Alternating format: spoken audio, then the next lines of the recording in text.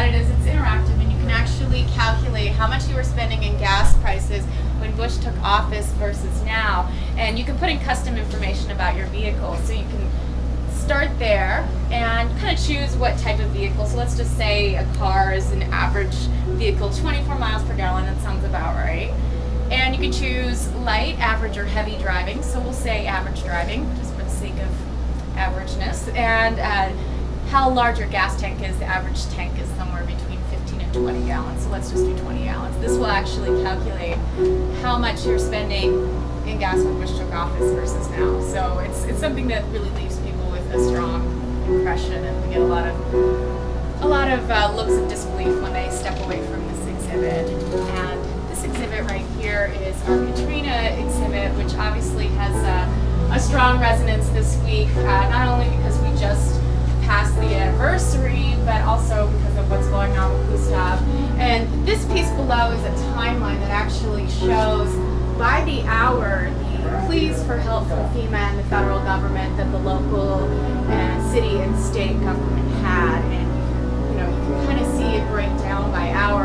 And it also shows what our federal government was doing at the time. And one of those things was George Bush was celebrating John McCain's birthday with a cake, while the levees had already broke, and the people of New Orleans were scrambling to stay afloat, quite literally. So that sort of says a lot. And this is a really interesting quote by Harry Reid about what a defining moment this actually will end up being.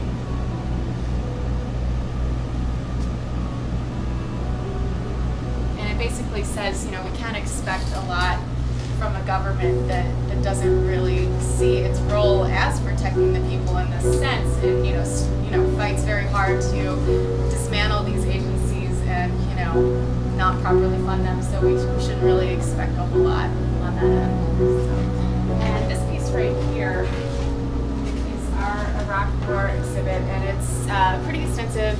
We have a timeline that starts in the late 90s in terms of the March to War.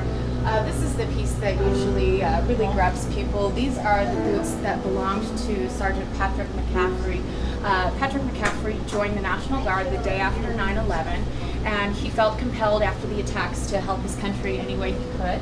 He was sent to Iraq, and in 2004, himself and some other members of his unit were turned on by the Iraqi soldiers they were training. So these were our supposed allies, and they actually turned on him and his unit, and he lost his life as well as another soldier in his unit.